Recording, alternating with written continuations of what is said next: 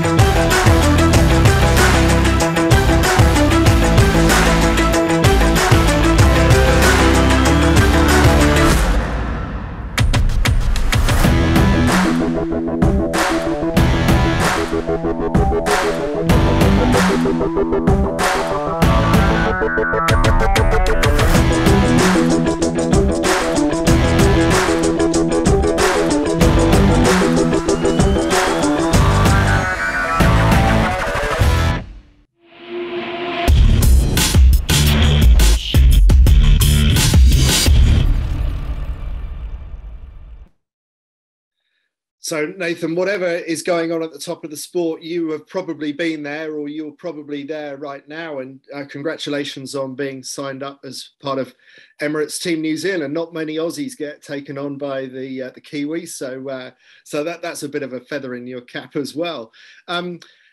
Just looking at that video, then, and all the different ways that we've got of getting a boat around a race course.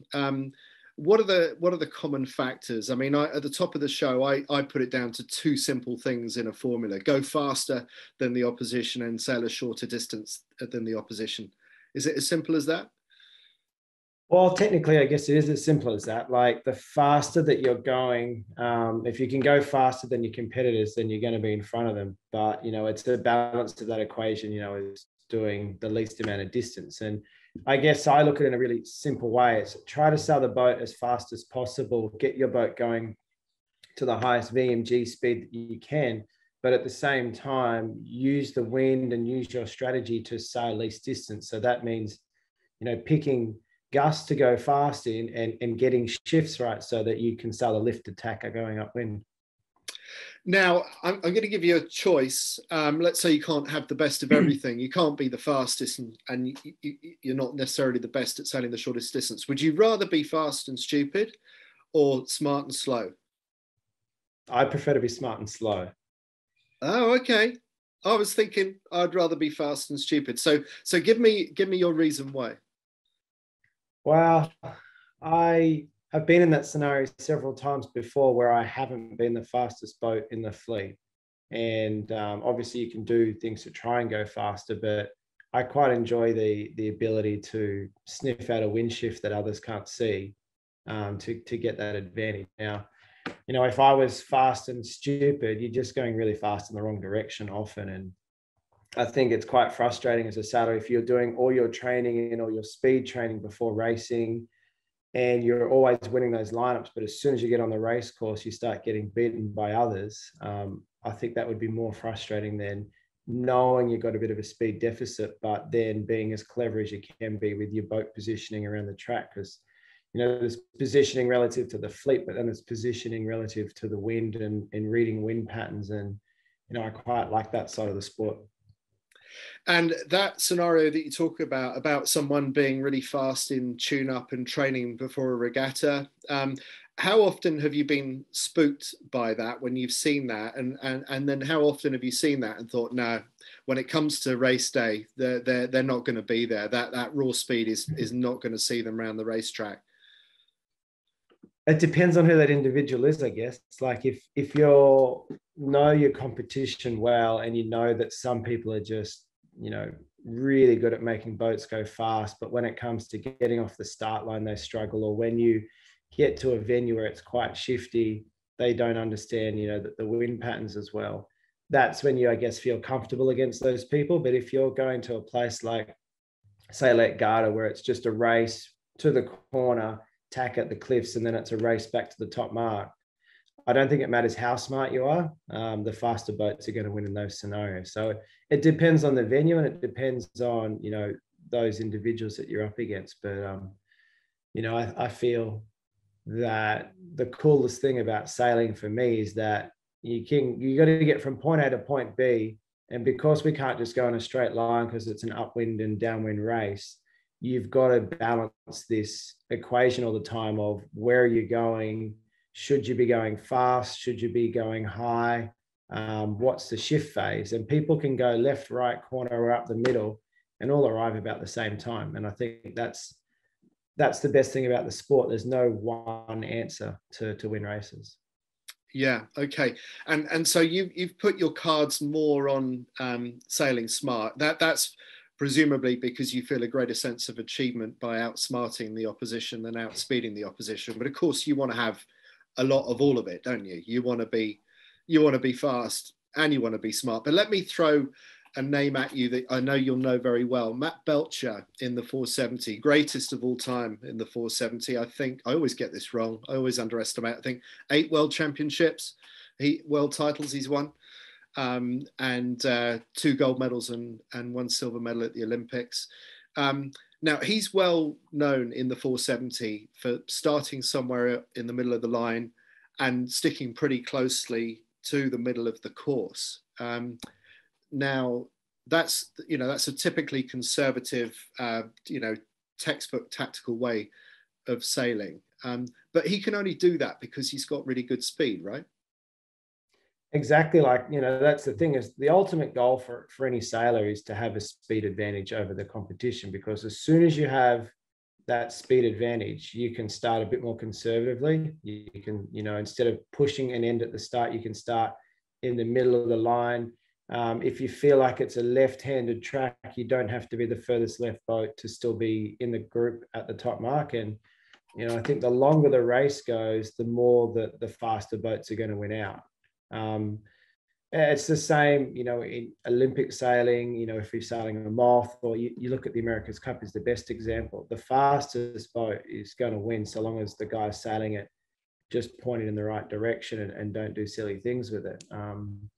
So, of course, you'd always want to have the quickest boat, but I think I've done quite a lot of one design sailing over my time, and the 49er is a classic example of a one design boat where, sure, you could get a speed advantage here or there by, setting the equipment up correctly and being in the right settings, but ultimately it comes down to your tactical decision making. And, if we're talking about upwind performance today, the boats go so close in speed that it's more about where you're taking those boats and how you're minimizing your distance and all of that kind of stuff that, becomes more important in those one design classes.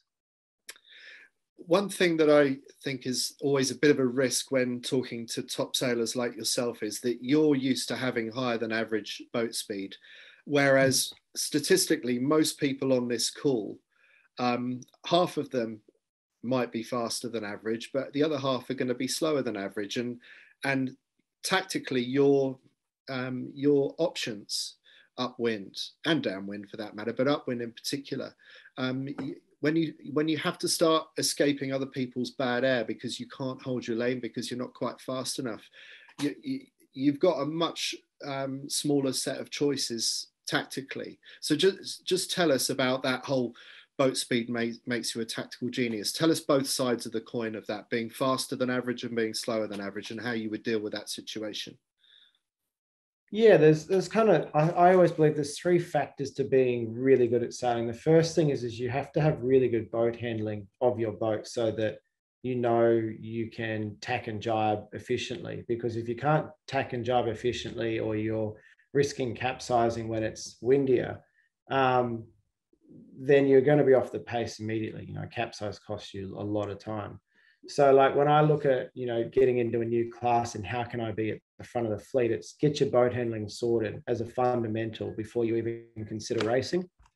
And then the next bit is be fast. So that's getting the right equipment to be competitive, and then learning how to set up all the equipment, because if you can't have at least equal speed with the top guys in the class, then it doesn't matter how good you are at racing. So, and then the third bit is, you know, race well. And I've seen it so many times in Olympic classes where people would do the European tour and they're still got boat handling problems. So you know that those people aren't going to be your competition because they're going to throw away meters around the racetrack from poor tacks and jibes and the odd capsize here or there.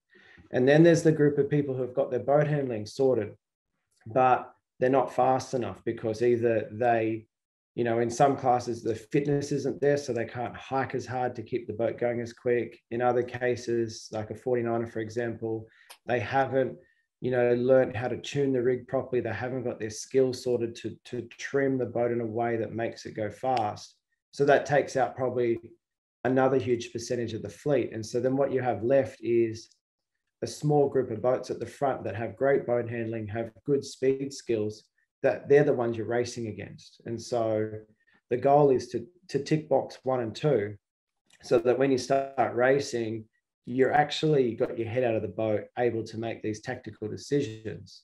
And, you know, unfortunately there has been several times where I've raced in classes where I haven't had box 1 and 2 ticked, and you end up picking up the scraps. You end up trying to get slithers of fresh air here and there, but ultimately your options are so limited. It doesn't matter how smart you are, you're not going to outsmart people that have the fundamentals correct. And so, you know, when I said before, I prefer to be smarter rather than fast, you know, I'm not saying I'm going to be slow. I'm just saying, you know, if I have the same average speed as the top group, then I feel like that's when, you know, being clever around the racetrack, you know, gets the best rewards. Yeah. So ticking box 1 and 2, working on your boat handling, working on your boat speed. We see this even at Olympic level. You talked about this earlier. When people are lacking in those departments, what do? They often go racing even more. Is more racing the answer to solving ticking those boxes 1 and 2?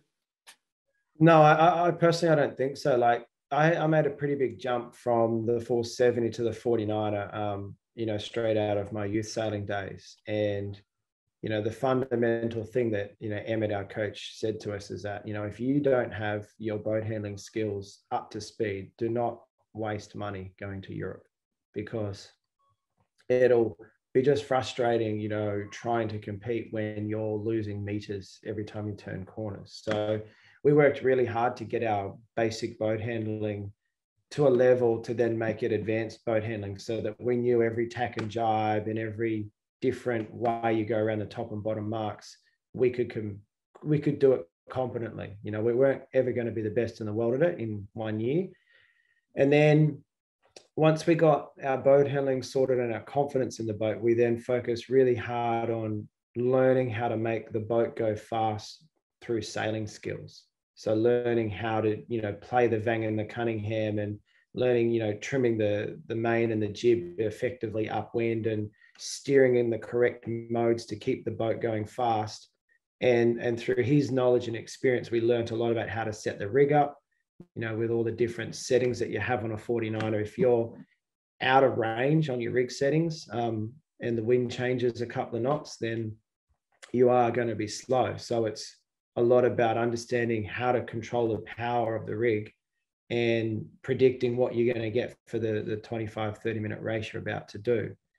And so we were focused purely on those two things before we went and did any racing in Europe. And I was kind of relying, and I was sailing with Ben Austin at the time, we were relying on our racing skills that we'd learned from youth classes. And Ben was a great laser sailor, and I'd come through, 29ers, 420s.